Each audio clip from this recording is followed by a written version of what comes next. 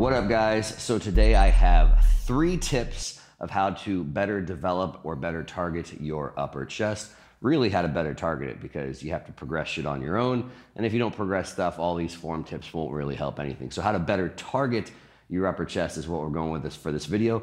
Before I give you those 3 sweet tips, please do not forget to like, subscribe, tell a reasonable number of friends, and hopefully help this channel continue to grow.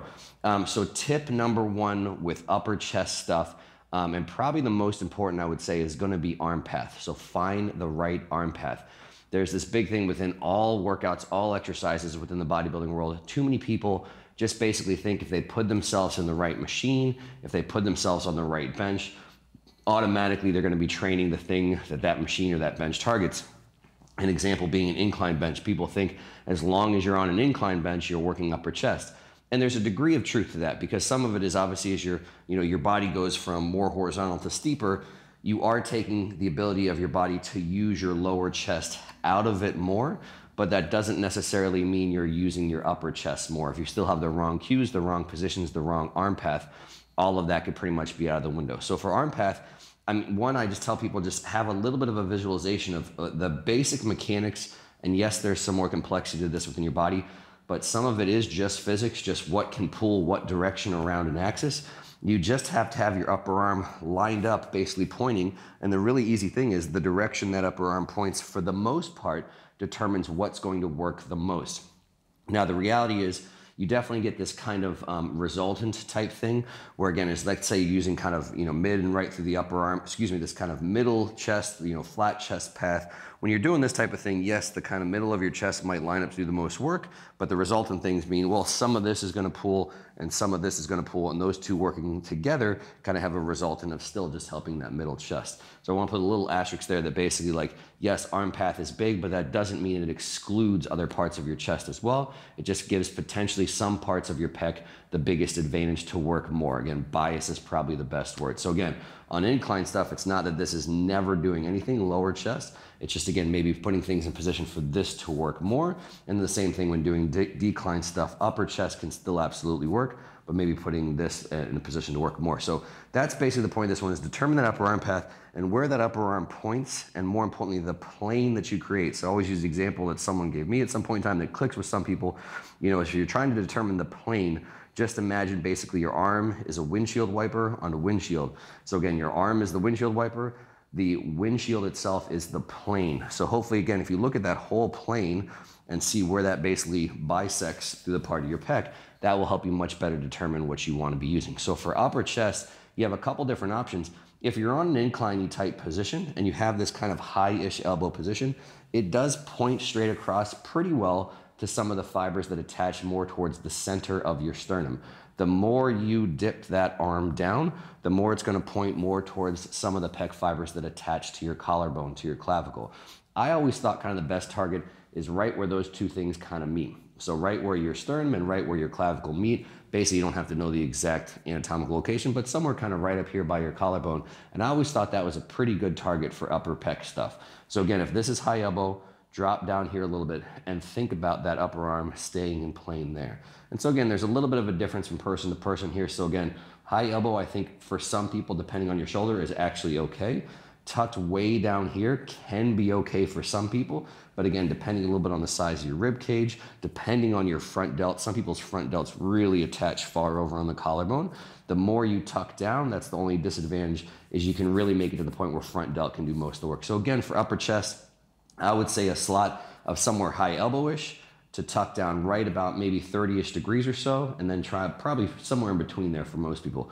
So again, figure out what that arm path is, figure out that arm plane of motion, which again is gonna be kind of this from here, with the upper arm targeting right through that kind of whatever point you pick there, and realize you wanna make machines and exercises fit that. So technically you could have this path while doing something flat, and it'd still be a pretty good upper chest motion. You could be on an incline and be in a bad position and not have that happen. You could go on a machine, whether it's an incline bench or whatever it is, realize if this is your best path, your best arm path, it's gonna be your best arm path regardless of cable, bench, machine, whatever it is.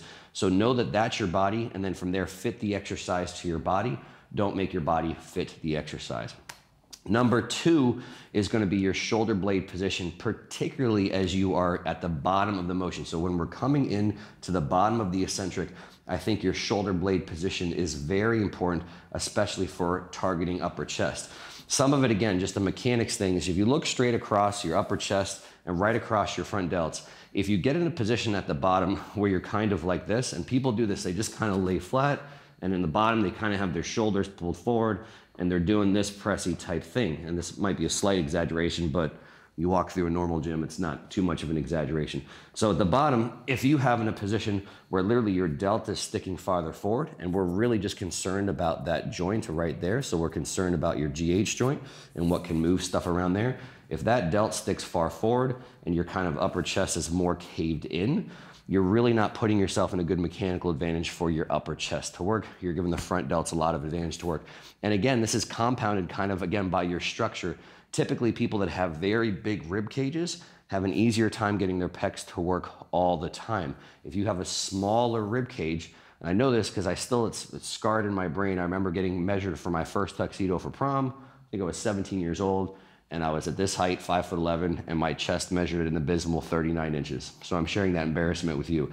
I have a pretty small rib cage. Put some tissue on around it, but for me, it's a very advantageous thing to kind of keep this position up a little bit sometimes, and even more importantly, keeping the shoulder blades back when we're trying to have the pecs initiated contraction. So the difference from being at the bottom in this position or being at the bottom in this position is massive. Again, you can just see if we imagine where that shoulder joint is, and this stuff pulls back, we're putting more pec tissue basically on this side of the joint and giving it a little bit more of an advantage to work. So if you lie back down on the bench at the bottom, I think it's a big deal to feel like you're rowing. That's the best cue I give. The same way you would do a rowing motion. So if you had the same handle grabbing, like let's say a wide grip handle, and you were rowing, pulling against a cable row and squeezing your shoulder blades down and back. Imagine you're trying to target mid and lower trap. So it's not a upper trap thing. It's not even a straight back thing. It's more of a back and down type thing. So now I've got my shoulder blades down and back. That's the position you want to be in at the bottom of a press. So shoulder blades pinned down and back. And when you're in that position, then you can really hopefully feel your chest be the first thing to move. Now, again, everyone kind of overthinks this a little bit too much, in my opinion. Out of the bottom, your shoulder blades aren't going to move a whole lot for maybe the first 20, 30 degrees. I think about just keeping things tight, contracting your pecs hard. The higher you come through the motion, the more they're going to move a little bit. So if you're doing a fly, which covers a large range of motion, let's say you're doing cables, at some point in time, those shoulder blades are going to pull and just wrap around your rib cage a little bit to finish. If you're staying with a relatively short range of motion, let's say you're pressing here for whatever reason, your shoulder blades might not move a whole lot. So again, really the part you want to think about shoulder blade position, that down and back, again, the same as a down and back row, is in the bottom position, the bottom of the eccentric, right before you start the concentric. And then if you just focus on contracting your pec, at some point in time, that shoulder blade's gonna pull around the rib cage a little bit sometimes, again, especially coming through a fly, maybe not as much for a press. And that leads right into tip number 3, is think about your upper arm and think about where it finishes the rep. A big mistake everyone always thinks is up. If you're thinking about, I've got a weight in my hand, I've got a barbell, I've got a dumbbell, I've got a machine handle I'm trying to push forward, and you think up, you could even start in a good position and then you could finish just kind of pushing up. And some people, it's very dramatic. Again, I would say this is dramatic, but I've seen this in the gym a million times when people are trying to get things as high as they can and they're grinding to finish and it just turns into, ugh. And this is how they finish a bench press, finish whatever. This is a great position to have your pecs doing absolutely nothing. And honestly, using some front delt, maybe even finding some serratus that's kind of pure protraction to finish the motion. Your chest is completely caved in and in a horrible position. And all I think, again, is for every muscle, you don't have to be this, anatomy, physiology expert or whatever. Just realize that your pec crosses over that shoulder joint. So your pec, for the most part, for bodybuilding purposes, exists from here to upper arm. And again, just imagine strings. It's a little bit more complicated, but in some ways not. If you had a rope attached here and it's always pulling this way, that's basically, you got origin, you got insertion, those 2 points pull together. If you just had that rope pulling here, that rope is always pulling this way. It's not pulling that way. So it's pulling your upper arm across your body. So as you come into the finish, think about a cross. As you're doing a press to finish, think about your bicep going this direction. Imagine an arrow pointing this way. So it's the difference of coming here and just kind of going up and forward. This is kind of somewhere in between. This is a very common thing of up and forward, and the difference of pulling across. And you can hopefully even see a little bit of a difference in the pecs there. Especially an important tip with flies is really towards the end, your arm's coming straight across. So again, out of the bottom, of course, your upper arm is pulling more upwards, and as it arcs, you know, at 45-degree angles, it's kind of a somewhere combination of up and across. And then especially if you're coming to a fly, your upper arm is coming purely across your body. So I always say, forget about the handles, forget about whatever, and think about your upper arms coming across. A great cue, I always think, to really have that where it crosses over the shoulder joint is jamming your bicep into the side of your pec. So hard squeeze across. And then from there, same with your presses. Instead of thinking up, think about that arm across. So hopefully you can see the difference of this is even very subtle. Again, if someone that finishes up or someone that finishes across, you can have a big difference in what's happening for the chest. And so especially for upper chest, it's very important to think about, again, if we have this slightly dipped and we're coming across, again, think about that bicep, maybe even more so. This is some subtle stuff, but worth playing with. Instead of coming like this way or this way, think about that upper arm coming to this target. So I always say you can even practice this yourself as you're doing like kind of this inclining type fly. As you come to the finish, press your hand in here. This can be practice in between sets. So I'm bringing my arm across, I press in here, and then I just feel my pec contract purely that direction. And that will help your finish when you come into doing stuff with cables, when you come into doing stuff with the press, where you're cueing across as opposed to up. And again, this might seem slightly subtle, this might seem slightly tedious, but this is stuff I see at every single level, where again, the thing that changes physiques most are the last reps of every set. This is something obviously Arnold had figured out. This is something science has caught up with as far as the effective reps theory. The last 5 reps up to failure are probably the ones that actually change your physique. And so the big thing that they don't cover is that's where most people actually change their form.